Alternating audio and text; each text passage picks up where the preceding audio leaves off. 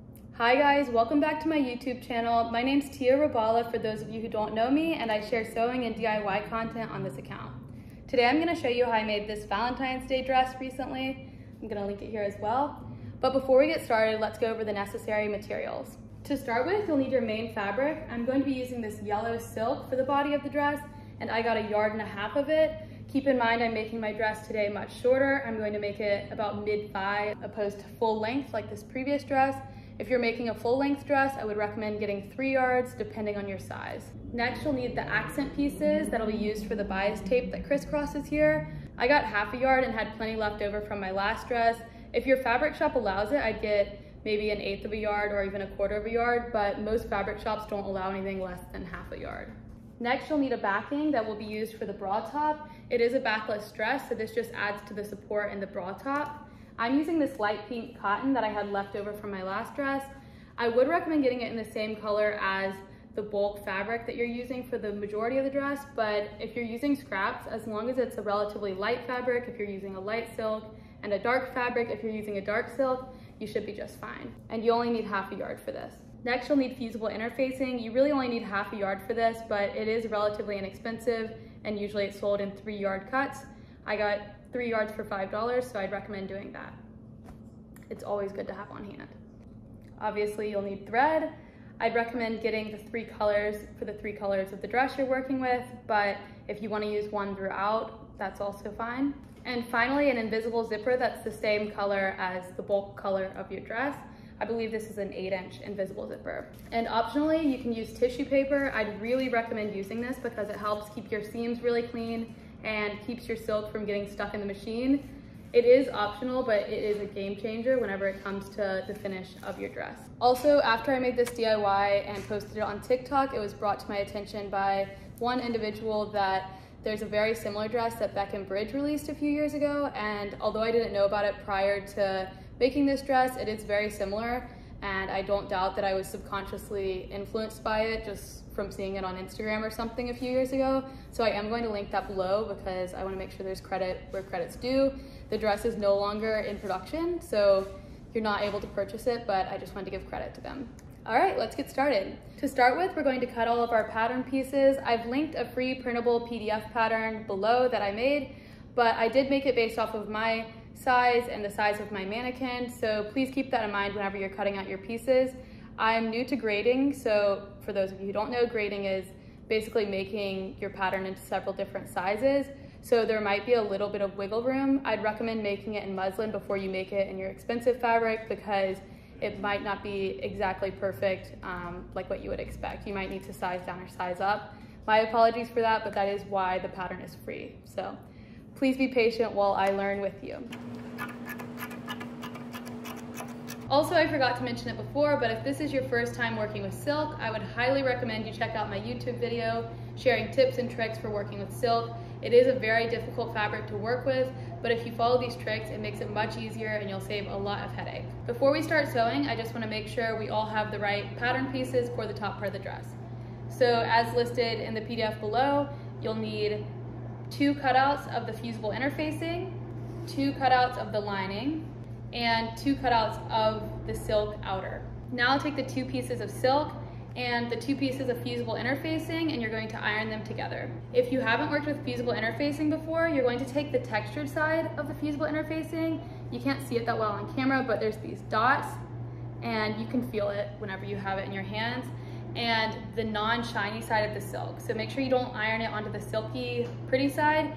We're going to take it on the inner side of the fabric, the part that's not shiny, and the speckled side of the interfacing, and iron those pieces together and just make sure the pattern lines up correctly. Now that I have the fusible interfacing ironed into each of the silk pieces, I'm going to add the bust darts to the bottom right here on the silk pieces as well as the lining pieces. And this is when the tissue paper will come in handy. As you can see, I'm cutting long strips of tissue paper that I'll place in between the sewing machine and the fabric. And what this does is it keeps the fabric from getting pulled into the bobbin and jamming the machine, and also obviously ruining your stitch. So once you finish the stitch, you just pull the tissue paper away and you'll be left with a clean finish. Then we're going to trim the excess that's left over from the dart and flip it right side out and press all of the seams. Now taking one piece of the lining and one piece of the silk, align them with the front facing sides facing each other. So as you can see, here's the outside of the dart, and it's going to meet with the outside of this dart, so they're sandwiched together like this. Once you've aligned those pieces, pin along the edges and sew along the outside until you reach this piece down here. Great, so it should look something like this when you're done. Now I'm going to take one of the pieces and work on flipping it inside out. So basically just taking these two flaps, pushing a little bit through, and just working it along. And if you have any finicky corners that you didn't get out all the way, I would recommend taking a knitting needle and using the dowel end of the needle and just pushing it through. You can use other objects as well, but just make sure it's nothing too sharp because you don't want to poke through the seam you just made. So now you can see we have one side and it's clean on the outside as well as the inside, and it's sturdier than the silk fabric would be by itself.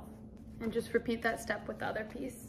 So now that both pieces are flipped right side out, we're just going to wiggle this stitch as far out as possible, press that seam flat, flip the tail end inside of the garment, then add a top stitch around the border. All right, so as you can see, all of the edges are laying flat now, and I've left this piece right here open. We'll come back to that at a later step. So now we can go ahead and set these two pieces aside. We're going to come back to them in a little bit, and now we're going to start working on the skirt. All right, so moving on to the skirt of the dress. As you can see, silk frays quite a bit, and a great way to elevate your designs is to hide that frayed edge on the interior of your garment. There are a few different types of seams you can use to do this, but my personal favorite is a French seam. For this, you'll need 1/2 inch seam allowance on all of the French seams. So as you probably know, for a simple seam, you would typically sew the two front-facing sides together. But for a French seam, you're actually going to do the opposite. So you'll take the two non-shiny sides and have them facing each other and sew along that outer edge. So go ahead and repeat this step for all of the side seams and back seam of the skirt. But before you do the back seam, just make sure you mark how much space you'll need for the zipper. So for me, I left about 6 inches for the zipper, and I'm just going to sew down that edge with about 1/4 inch seam allowance. So the next step with a French seam is to trim the excess that you have left over from the seam allowance, and then you can flip the seam out, press it flat, wiggle the stitch out to the edge and press it again. Then you're going to add a stitch along this edge, and it'll basically encase all of the raw edges in a tube. Go ahead and flip the garment right side out and press all of your seams flat, and you'll be left with a really nice finish for the outside and inside of your garment. Return to the back seam and snip this little flap so the stitch aligns with the zipper properly. Be careful not to cut through any of the stitches that you've made prior to this. Now, taking the zipper, go ahead and unzip it, then flip it over so the back side is facing upward, and iron the grooves flat. Be sure you're not ironing on a super high heat because you don't want to melt the zipper. This step is mainly just to reveal more space where we'll be adding the stitch. Repeat that on both sides, and when you zip it up, it should look like this. Now, taking the right side of the zipper and the right side of the silk, I'm going to sew it into place with 1/2 inch seam allowance. As you can see, I'm just pinning, and for this next step, I'm going to switch the zipper foot to a smaller one. I don't have a designated invisible zipper foot, but if you do have one of those, I would highly recommend using it. And as you can see, I'm just going to sew in this little ditch right along the line on the zipper. Once you have that complete, flip the garment inside out and repeat the same step on the other side of the zipper, keeping the seam allowance the same. Hopefully that description made sense, but if you need a more in-depth tutorial, I'm linking a video that'll help right here. So now that we have the zipper in, we're going to move on to adding the crisscross bias tape. And for that, you'll just need your second and third fabric. I've decided that I'm only going to use this color pink for the crisscross, and I'm going to make it on both of the crosses. So I'm going to start by just cutting strips. And I didn't measure the last time that I made this, but I would say about 1.5 to 2 inches long is plenty of fabric.